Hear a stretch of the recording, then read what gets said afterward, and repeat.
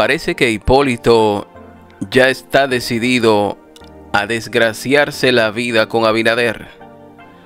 Entre estos dos, ahora mismo hay un ambiente de desconfianza y una relación tóxica que pudiera provocar la primera división del PRM, y esto pudiera producirse incluso hasta antes de las elecciones presidenciales de mayo. En estos momentos, ni Abinader confía en Hipolito, pero ni mucho menos Hipolito confía en Abinader. Algo parecido a lo que siempre ocurrió entre Danilo Medina y Leonel Fernández.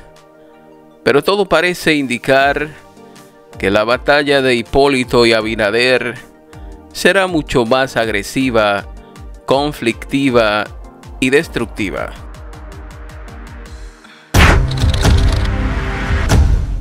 Hipolito Mejia le acaba de pedir a Luis Abinader que saque a David Collado del Ministerio de Turismo, porque este es uno de los ministerios que más ingresos recibe.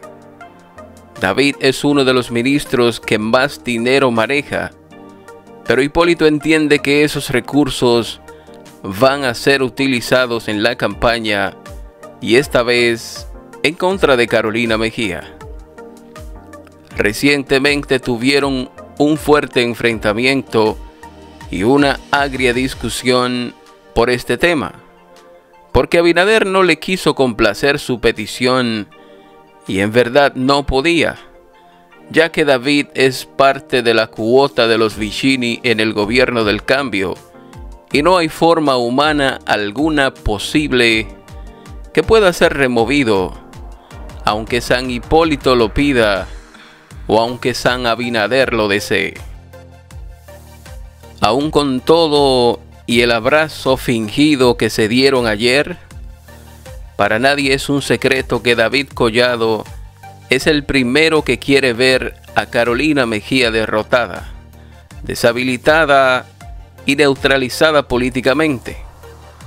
David hará hasta lo imposible para que Carolina pierda, no solo porque ella representa una amenaza política para David, sino también porque David tiene un compromiso y está en deuda con Domingo Contreras. En 2016, entre Danilo Medina, Domingo Contreras y los Viene, les armaron una jugada maliciosa a Roberto Salcedo. Roberto ya había mostrado señales e intenciones de querer ser presidente de la República, pero siempre había mostrado afinidad y lealtad a Leonel Fernández. Para el 2016, el rey del país se llamaba Danilo Medina. Por eso sacó la votación más alta de la historia de nuestro país ese mismo año. Y todo lo que oliera a Leonel Fernández, él quería destruirlo, quería desaparecerlo. Lo que hizo Danilo fue complotarse con Domingo y los Viene para llevar a David Collado y destruir definitivamente a Roberto Salcedo, para que no sacara cabeza jamás, como de hecho así ocurrió. Este plan se decidió y se montó en una semana, y anunciaron la candidatura a alcalde de David faltando 45 días para las elecciones, sin que un mes antes nadie tuviera ni siquiera la sospecha de que David sería candidato. En ese momento, todo lo que Danilo tocaba lo convertía en oro o lo destruía, dependiendo de su intención.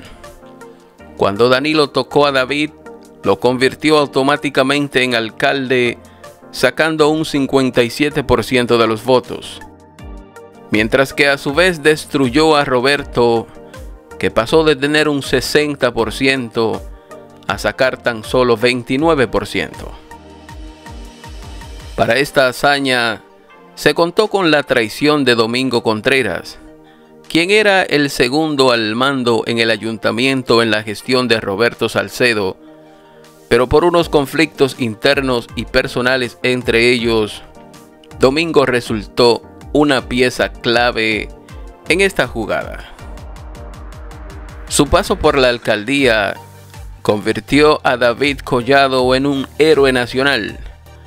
Obviamente, igual que todos los alcaldes que llegan a ese ayuntamiento del distrito, David tampoco hizo nada, pero a través de las campañas publicitarias y gestión de imagen, con el propio dinero del ayuntamiento, lograron posicionar a David en el subconsciente de la gente, no solo en la capital, sino a nivel nacional.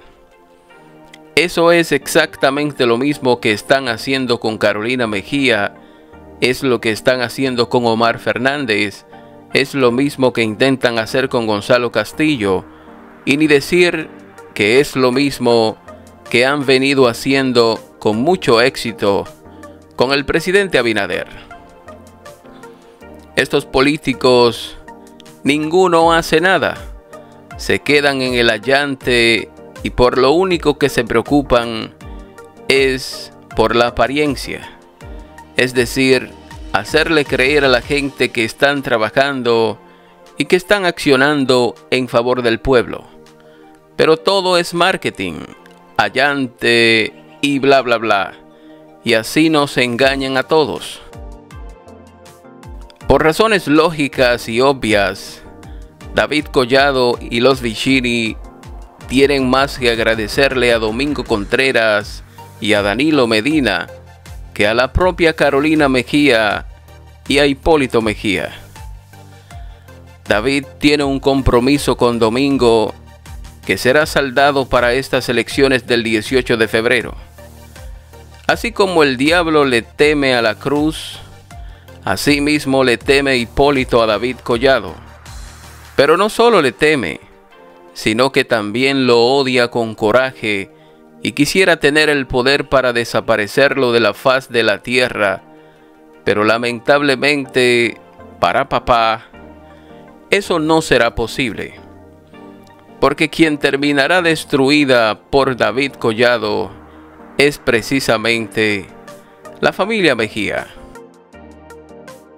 El sábado pasado, David Collado fue y le levantó la mano a Carolina Mejia. Pero no fue más que un acto de hipocresía, una falacia, un engaño. David tenía meses que no se juntaba con Carolina y de hecho él no quería ni quiere aparecer con Carolina en ninguna actividad.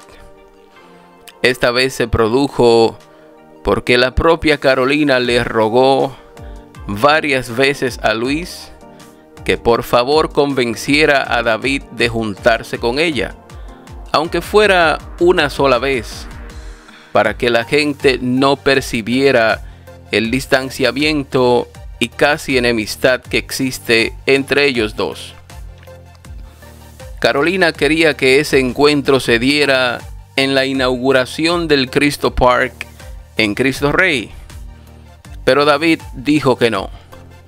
Luego Carolina quería que se diera en la inauguración del cartódromo en el Malecón, pero también David dijo que no podía. No fue sino hasta el pasado sábado que el presidente Abinader pudo convencer a David Collado de que se integrara al menos por 5 o 10 minutos en una caravana que tenía Carolina. Si se fijan bien en los videos, lo que se nota es como si David iba pasando por el lugar y se encontró a Carolina. Lo hicieron bajarse del vehículo en el que iba y lo obligaron a subirse en el de Carolina, donde no duró más de 10 minutos. Porque David no quiere estar ni siquiera cerca de Carolina. Y los primeros que lo saben son Carolina, Hipolito y el propio Abinader. David sabe bien que no le conviene estar juntándose con Carolina porque prácticamente estaría endosando su liderazgo en ella para futuras contiendas electorales. Pero además David Collado no quiere saber de Hipolito, porque se puso a hablar mal de él y de la familia Viene. En círculos privados y familiares, Hipolito se puso a decir que los Viene son unos vividores, que se han cogido medio país, que se han pasado 100 años estafando este país y que nadie ha podido frenarlos. Y sobre David Collado, dijo que es un popi vago, que nunca ha trabajado y que es una marioneta de los Viene. Obviamente, esto no le gustó ni a los Viene, pero mucho menos a David.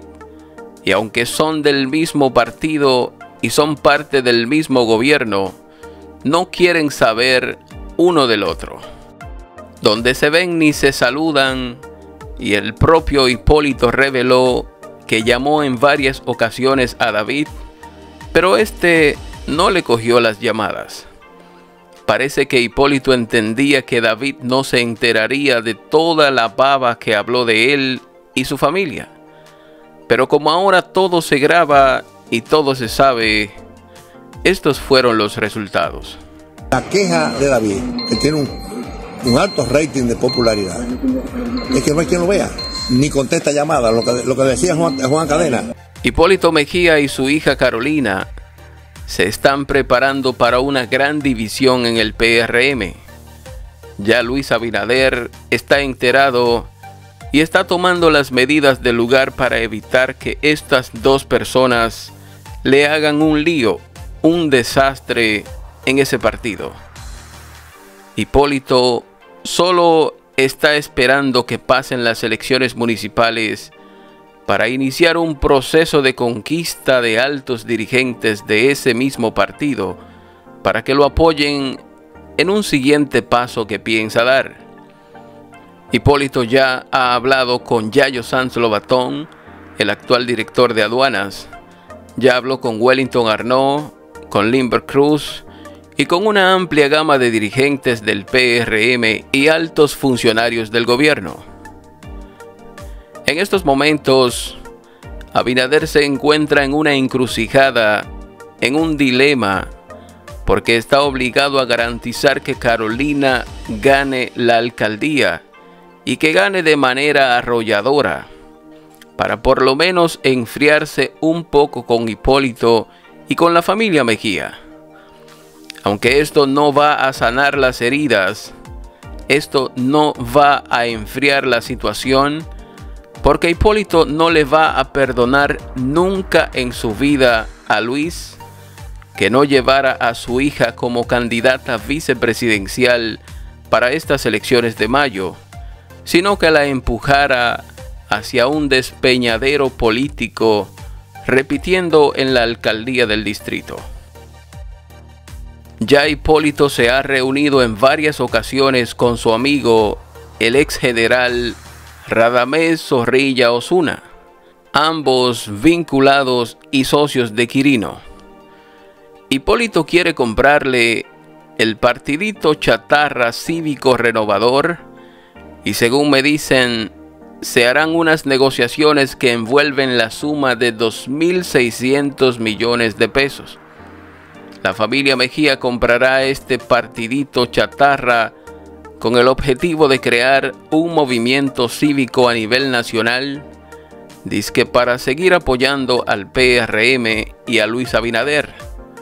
Pero ya Luis hace tiempo que se dio cuenta que lo que busca Hipolito es una división profunda en el PRM, porque no le tiene confianza a David Collado, pero mucho menos a Luis Abinader, y entiende que la única forma de Carolina ser candidata presidencial para el 2028 y el único chance que tiene de llegar a ser presidente de la República es tener ellos su propio partido, en el que el presidente sea Hipolito, el secretario general sea Juan Garrigó, el hijo de Carolina, y la candidata presidencial sea la propia Carolina.